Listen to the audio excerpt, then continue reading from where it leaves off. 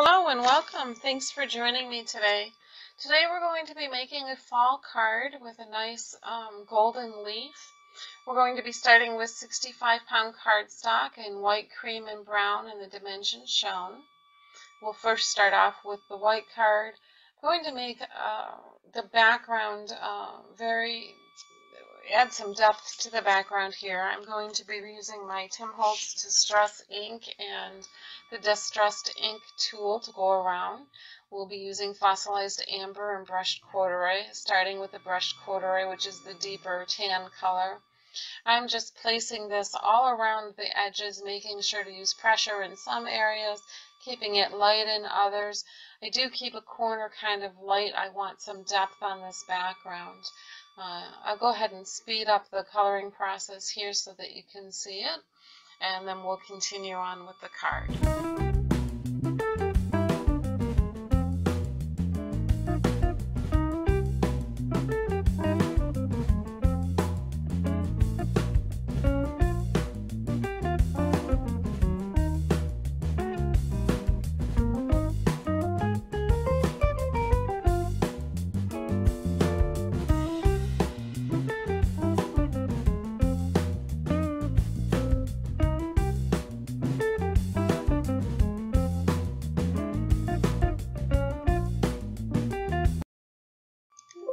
As you can see, our background's completed, and now I'm pulling my matte medium out. I want to seal this ink, the distressed ink, into the base of the card, and matte medium will do that so that we can then apply some watercolors, and when we do that, the base will stay as we want it here. The matte medium does move some of the distressed ink around. You do want to use a lighter touch, but for the most part, I'm okay with that. It kind of adds some depth to the card with it moving around. So we'll go ahead and we'll add our matte medium and we'll get this drying real quick. I'm going to use the heat tool to set it in and dry it. And then when we're done with this, what we're going to do is we're going to start planning out where the leaf is going to fit on our card.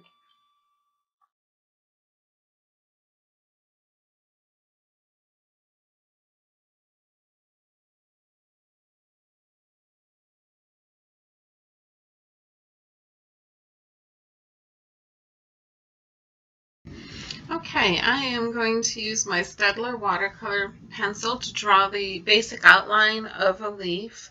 You don't have to be real careful here. I'm putting 2 points on the paper just to give myself an idea of where I want the leaf to fall, and drawing a half circle or a curved line from one point to the next on both sides.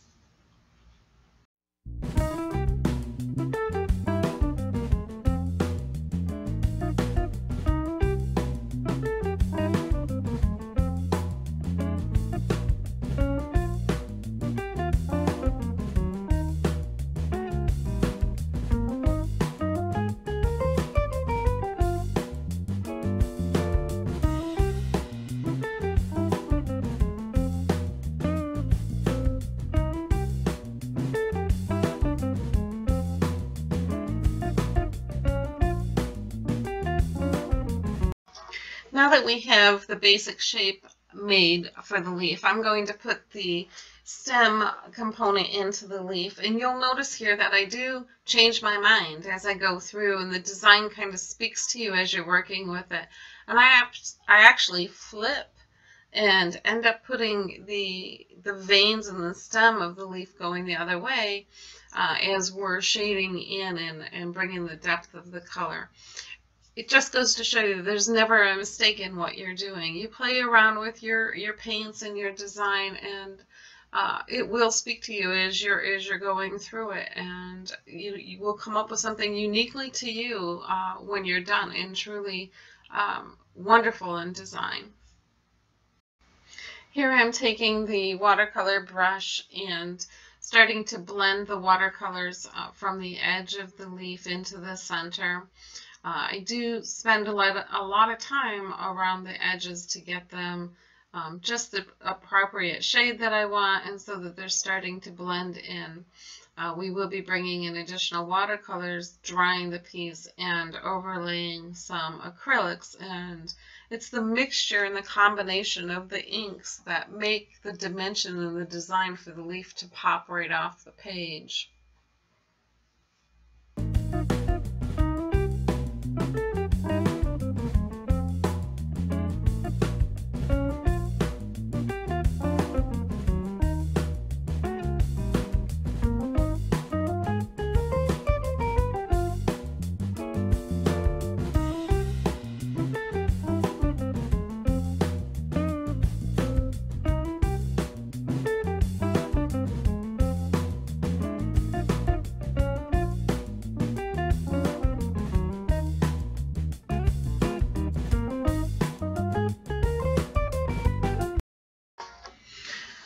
You can see here I'm going to be bringing in my heat tool to dry it. And notice how I use the heat tool to move the water and the ink around inside of the leaf. I'm doing that because I kind of want the ink to dry unevenly. I want it to be dark in some spots, light in other. So I'm using the heat tool to move that ink around and dry it unevenly. Therefore, I get a little bit more dimension.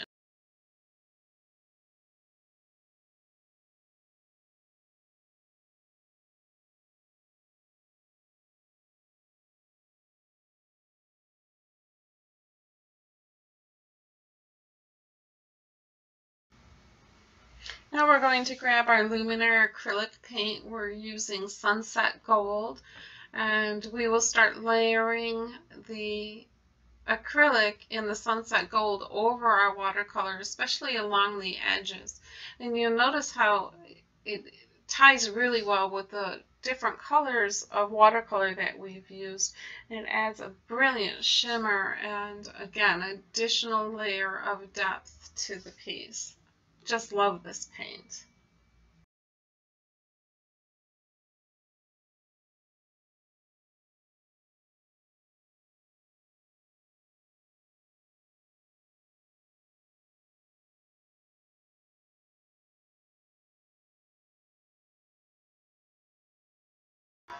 Here's where I decide that I want to flip the leaf around, and I thought that the spine of the leaf and the stem would look much better coming from the opposite direction.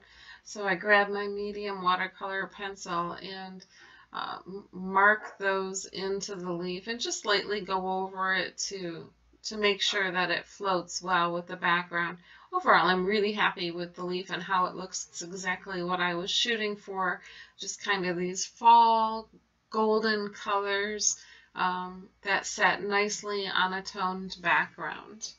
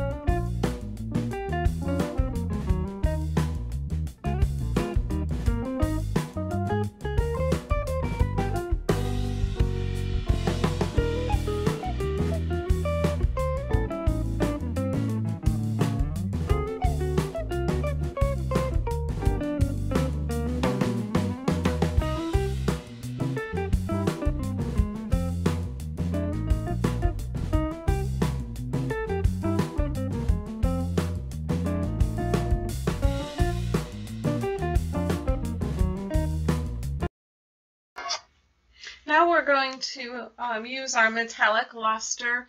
This is a great product. It's a wax-based product with mica powders mixed into it. It's acrylic-based.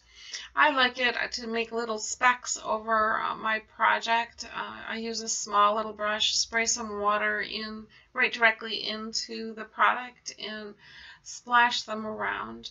As you see here, again, it just kind of brings everything together for the piece, and we're pretty much done.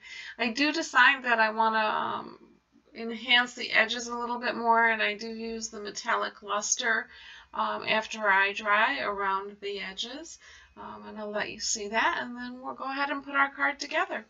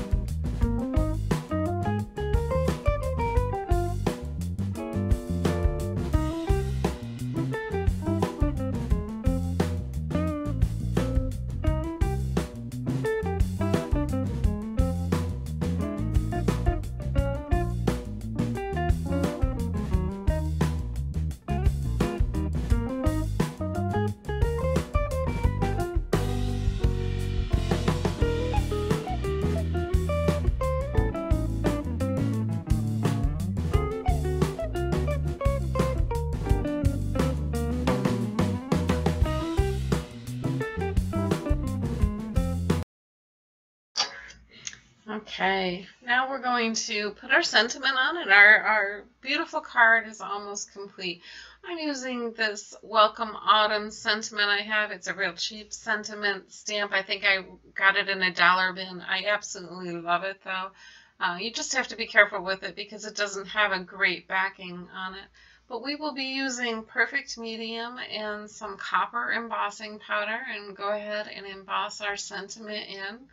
Thank you for joining me. Please, if you enjoyed the video, subscribe, leave me a comment below, and we'll be posting more videos like this. Or if you have suggestions for videos or cards that you'd like to see, please let me know.